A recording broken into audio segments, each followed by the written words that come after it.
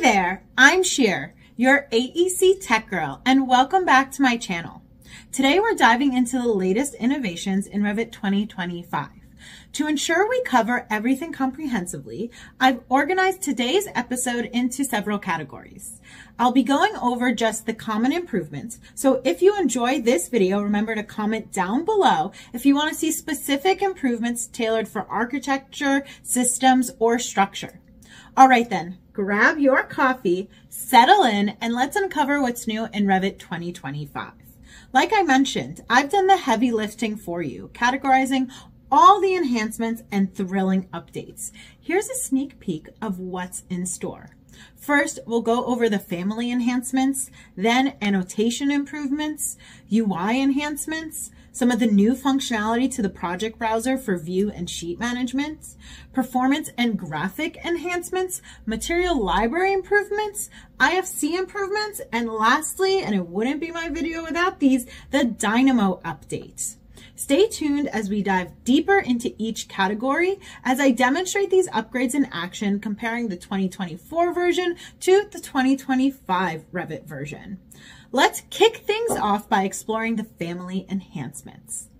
We will start by looking at both radial and linear arrays within families. While the improvements are the same for both, let's focus on the radial array first.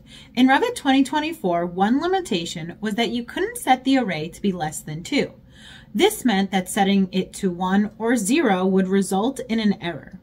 To achieve this, you sometimes had to resort to some workarounds involving formulas or visibility parameter, and it was kind of a headache. But guess what? In Revit 2025, that limitation is a thing of the past. Now you can easily set the array to be 1 or 0 without any errors. And notice how the elements that are no longer visible in the array are displayed in halftone for better clarity. Now let's take a quick look at the linear array. The same enhancements apply here as well. Just like in the radial array, I can set the value to be 1 or 0 in the linear array, and the visibility options remain consistent. With the enhancements to both radial and linear arrays, you can now set the number of instances to be less than 2, saving you valuable time. There were 2 improvements in Revit's automatic room perimeter calculations. In previous Revit versions, inner loop boundaries were not included in the room perimeter calculations, and circular room perimeter calculations weren't really correct. You can see here in Revit 2024 that the perimeter is the same regardless if I have an inner loop or not. You can also see the incorrect value for a circular room. Below, I do have the perimeter calculated by hand, and you can see the difference there. In Revit 2025, both of these have been corrected, and now the inner loop is calculated for the perimeter, as you can see here, and the value is also correct for circular rooms. The last improvement under the family enhancement is the disable mark number auto generation for MEP categories. In earlier versions of Revit, the mark value for various MEP categories was automatically generated, which wasn't always needed and could cause some performance issues. Now, in 2025, the mark value is no longer automatically generated for the following categories, which will improve the performance. For MEP ancillary framing, MEP fabrication ductwork stiffeners, air terminals, mechanical equipment, electrical fixtures, mechanical control devices, lighting fixtures, pipe accessories, sprinklers, and plumbing equipment. Let's move on to our annotation improvement. There's only one, but this new feature is a highly requested improvement that I know I have been waiting a long time to see, which is alignment for text, tag, and keynotes.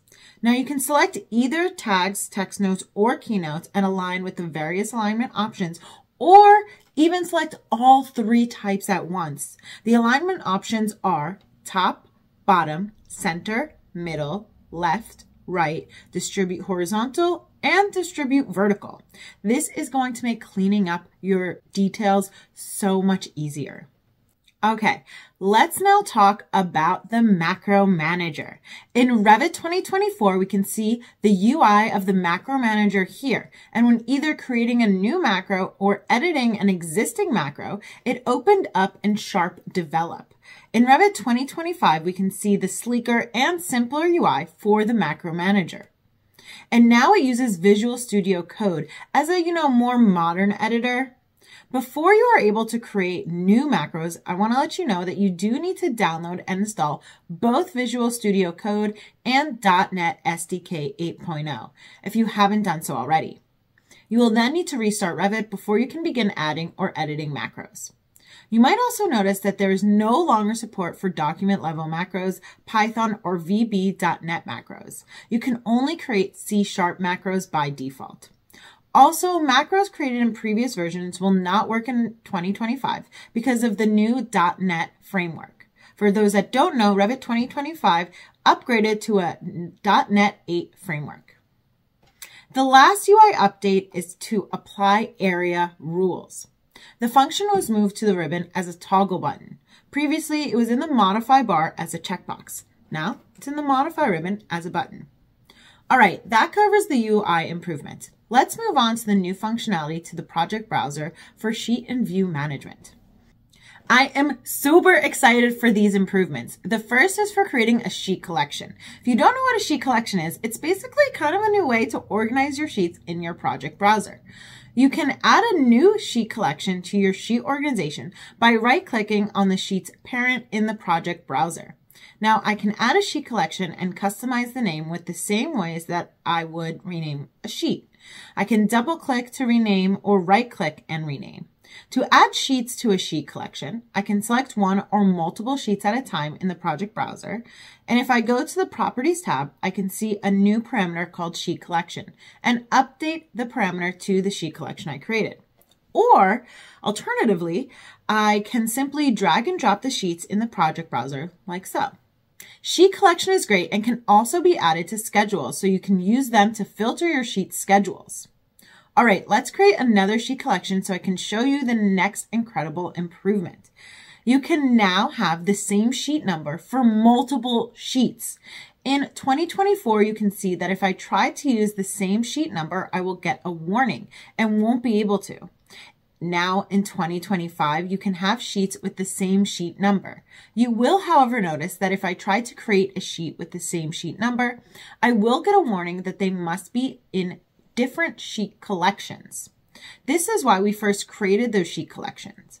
But now that I have those sheet collections, I can simply move the sheet to a different sheet collection and then have the sheets with the same number in the same project. I can't tell you how many times people have asked me if they can have the same sheet number in a project, and finally, I can tell them yes. For the performance and graphics enhancements, there is really only one that is worth showing, and that is the background PDF export. Now, when you export a PDF, you have an option to check on Export in Background. This wasn't available in Revit 2024. Now, when you export in 2025 to PDF, it will work in background, and you can actually check its status by going down to the bottom right of your bar and seeing it under the background processes. Note that it will export the sheets or views as they were when you exported them. Since you can continue to work after exporting on your project, you may make changes to those views or sheets, but those changes won't appear in the PDF. The other improvements are related to vector quality, Revit modern graphics, and extensible storage schema. All right, let's talk material library improvements. There were two improvements to the material browser, which include faster appearance previews and the ability to batch delete materials from the model or batch add materials to your library. In Revit 2024, when you select on the appearance of the material, you only get two options under render settings, which is draft quality and production quality. Both options tend to take a bit of time to load. However, in 2025, when you select on render settings, there is now a third option, which is quick. Once you change it to quick, you can see how much faster it is to switch between materials without having to wait. When I change it back to draft quality, you can see the load time is affected when updating. Next is the ability to either batch delete or batch add materials.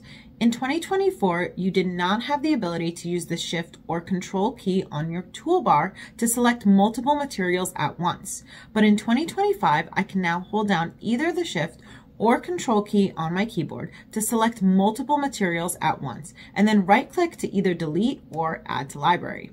This will be a game changer for working in the material browser. For IFC Enhancements, we have the IFC exports. Revit now introduces category mapping. This option was not available in 2024.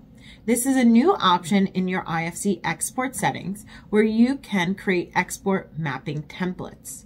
You can either use the default mapping templates or create your own. Import other mapping templates and export them.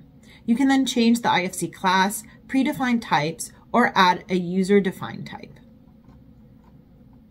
Last but certainly not least are the Dynamo updates. Dynamo 3.0.3 introduces package management in a single location, node search by category, and improved Revit sample graphs, plus some fun additional nodes. First, I want to talk about all the newly added nodes for working with linked models. This is really exciting. When you navigate in your library to Revit and then to Element, you will see two new categories, Link Element and Link Instance. Let's start with Link Element. You have three nodes to execute an action, Buy Rate Bounce, Get Geometry, and Get Location. You also have three nodes for querying data, Bounding Box, Link Inverse Transform, and Link Transform. Remember to hover over the nodes in the library to see more information about them. All right, now let's take a look at Link Instance. You have many nodes for executing an action. All elements at level, all elements of category, all elements of category and view, all elements of class, by name, by title, and element by ID. And there's only one for querying data, which is Document. But wait, there is more. Under Application, then Document, there is Get Link Instance. There is also a new element category for topo solids, specifically to create topo solids. There are 5 new nodes, and there is 1 new node for querying data of topo solids. I won't go over each one, but take time, have a look, and play around with all these new nodes in Dynamo for Revit 2025. Now, I know I said I will just cover the common updates, but my background is in architecture, so I also need to sneak in one little architectural update, and that is with the multi-loop mullions. In Revit 2024, you could only have one loop created inside a mullion, which is really limiting what you can do with mullion profiles. But now in 2025, you can have multiple loops within one profile. This opens up the possibilities to create more complex profiles and designs, and it's pretty exciting. And there you have it. That's a glimpse into the exciting new features coming your way in Revit 2025, from enhanced family editing to UI improvements and beyond. I only covered the common improvements with a small sneak in of one architectural improvement. So remember to comment down below if you want to see specific improvements tailored for architecture, systems, or structure. Have fun exploring all the new features and let me know which ones you're most excited about. Don't forget to like, subscribe, and hit that notification bell so you never miss an update. Thanks for watching, and I'll catch you in the next episode. Remember, stay empowered, stay inspired, and always challenge what is possible.